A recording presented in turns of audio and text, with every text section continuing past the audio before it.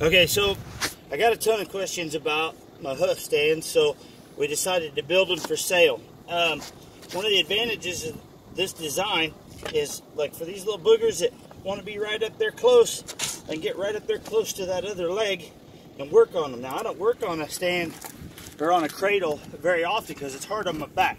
You know, see how I'm bent over instead of having my butt under me. But sometimes it's just easier to pull off this way. And you can see in my stand right down here, you could cut 2 more inches off of this peg, and then the cradle adjusts up and down. And another good advantage is, with that cradle set up that way, if you got one that the foot turns out, you can just give the cradle a twist and get it kind of lined up with the foot to where it carries goods and lock it right back down. But again, you know, people like cradles. I only use them on cripples because for me, it's just better for my back.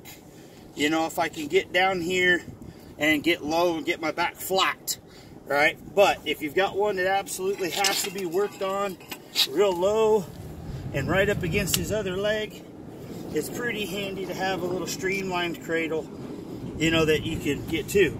And so, and then mine has a little flipper version. So then you flip it up. Stand by. And a lot of times on these little horses, I want the foot stand to be lower than I do in the front. So having an adjustable stand is just nice. Yeah, Fluffy doesn't mind being a little higher. Kind of lock it in where Fluffy's comfortable.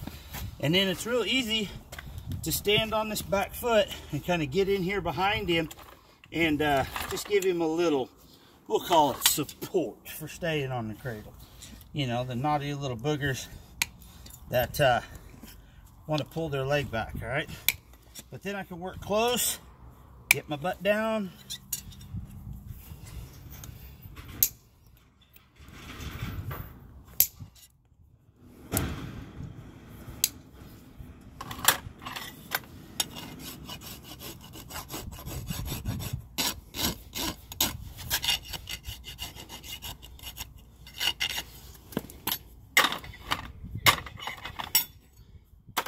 My handy dandy Jim Quick hoof gouge.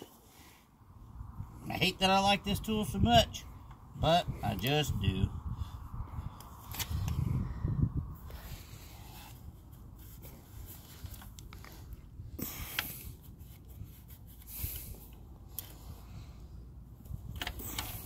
Get up here. And so, anyway, I'm just not one for getting on a disc, and I just like the convenience of a A-frame pod.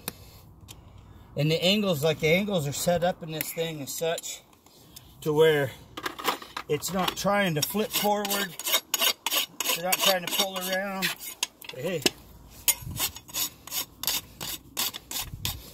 I got too far out.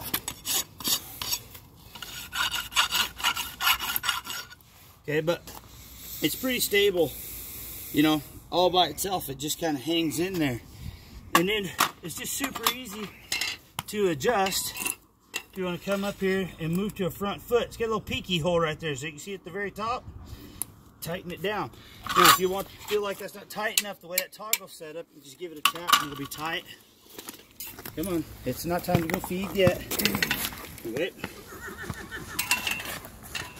And then you're ready to go to work finishing one up. They're super handy, not too expensive. I make 2 or 3 different heads for them. Like if you want a taller head, because you do a bunch of bigger, taller horses, you can get that. But for like us for the van, it's real nice to be able to collapse this thing down. Okay, and like I say, I use it most often, to be honest, without the cradle even on it. And then it's just more comfortable for me to stand on, and I can carry that cradle in the truck if I want to use the cradle. And thanks to kind of some feedback from the summit,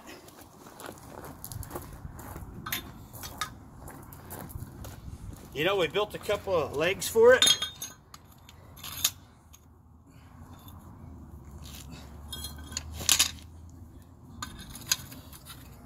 Some guys were talking about wanting one that would collapse down and go in their luggage. And so you could cut this down to where you're just 2 inches past where they're going to lock on, and then with just a turn of the toggle, you could take that leg out. And so if you cut this off here with your cross cut, it'll pack right in a suitcase, probably fit in your Pelican if you've lowered this one down too. And then, like, the toggles make it a little cluttered around the base. So if you don't like those, you just put a 7/16 bolt in it and use a wrench and tighten them up and down. Some other guys were kind of concerned about, you know, whether or not this thing was dangerous. And so you can put the safety leg on the deluxe model, and it has a little ball right there on the end that will, you know, keep it from being dangerous. But I don't know, just kind of quick and easy, handy, not too expensive, and most of all, lightweight to rock around with. Now, my favorite feature of all, like the way these things are designed, is they're honestly designed. Take your Cobra box and it'll hang right there for carting around, so you don't have to carry it when you're leaving around. So really handy little feature. And then I also hang mine right there on the back of the truck. So all right, that's the new Vagabond Hoofstand. You can get them at Wellshaw's. See you later.